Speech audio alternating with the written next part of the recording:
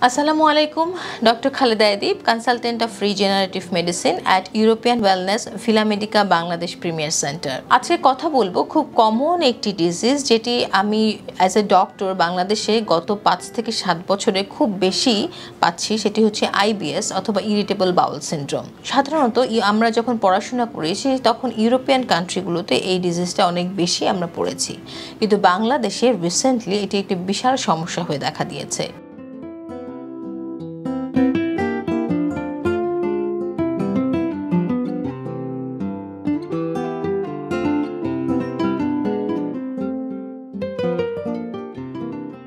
এর একমাত্র কারণ হচ্ছে এনভায়রনমেন্টাল টক্সিন, ফুড টক্সিন, আমাদের ব্যাড লাইফস্টাইল এবং ব্যাড ফুড হ্যাবিট। সো অবশ্যই এই কারণগুলোর জন্যই আমাদের ইরিটেবল বাউল সিনড্রোমটা অনেক বেশি হচ্ছে এবং আমরা দেখতেই পাচ্ছি এটা ঊর্ধ্বতন গতি অনেক বেশি। অনেক রোগী আমাদের কাছে আসছেন এবং IBS এর পেশেন্টরা অনেকে সাইকোলজিক্যাল ইস্যুতেও ভুগছেন। কি এই IBS? অনেকেই অনেকভাবে IBS কে ব্যাখ্যা করেন। অনেকে শুধু ক্লিনিক্যাল ডায়াগনোসিসে করছেন, অনেকে ল্যাবরেটরি ডায়াগনোসিস করছেন, অনেকে শিওর না, শুধু হয়তো বা ইউটিউবের ভিডিও দেখে অথবা অন্য কারো IBS আছে তার সিমটম দেখে নিজেকে IBS ডায়াগনোসিস করছেন। IBS কিন্তু অনেক বড় একটি টার্ম, এটি অন্যের সাথে মিলিয়ে কখনোই ডায়াগনোসিস করা সম্ভব নয়। অনেকে তার গ্যাস্ট্রাইটিসের প্রবলেমের সাথে অথবা গল ব্লাডারের প্রবলেমের সাথেও IBS কে মিক্স করে ফেলছেন। সো অবশ্যই আপনার যদি এই ধরনের কোনো সিমটম, তার মধ্যে উল্লেখযোগ্য হচ্ছে কখনো কনস্টিপেশন, কখনো লুজ মোশন অথবা কন্টিনিউয়াস লুজ মোশন, তার সাথে আনএক্সপ্লেইনড ওয়েট লস, অনেক বেশি ওজন লস হচ্ছে কোনো রিজন ছাড়া, এবং মুখে জিহ্বার মধ্যে সাদা সাদা ইনফেকশন খুব ফ্রিকুয়েন্টলি হতে থাকে, যেটাকে আমরা বলি ফাঙ্গাল ইনফেকশন বা ক্যান্ডিডিয়াসিস। এই জিনিসগুলো যদি কেউ লক্ষ্য করেন তাহলে অবশ্যই ডক্টরের কাছে পরামর্শ নেবেন যে এটি আসলে IBS এর লক্ষণ কিনা, না অন্য কোনো ধরনের ইন্টেস্টাইনাল ইনফেকশন অথবা অন্য কোনো প্রবলেম আছে কিনা। সো অবশ্যই ডক্টররা আমরা ইদানিং অ্যাডভান্স মেডিকেল সায়েন্সে IBS কে 3 ভাবে ডায়াগনোসিস করি।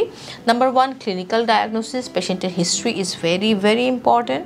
Number 2 অবশ্যই তার লাইফস্টাইল এবং food habit, this is also very important, যে তার লাইফস্টাইল এবং ফুড হ্যাবিটের সাথে IBS অনেক বেশি সম্পৃক্ত। অ্যান্ড নাম্বার 3 ইজ অফকোর্স তার food allergy. So food allergy panel টেস্টটা আমরা নিয়মিত করছি, বিকজ এটার মাধ্যমে বোঝা যায় কন্টিনিউয়াস কোন ধরনের ফুডে আপনার ইন্টেস্টাইন বা কোলন ইনফ্ল্যামেটরি প্রসেসের দিকে আগাচ্ছে। হয়তো বা আপনার রেগুলার কোনো ফুড যেটা আপনি মনে করছেন যেটা আমাকে কোনো অ্যালার্জিক রিয়াকশন দিচ্ছে না, বাট স্টিল এটি বাওয়েলে বা কোলনে যে ইনফ্ল্যামেশন করছে ক্রনিক, তখনই কিন্তু IBSটি ডেভেলপ করছে। সো অবশ্যই এখন অ্যাভেলেবল মোটামুটি সব জায়গাতেই ফুড অ্যালার্জি টেস্ট।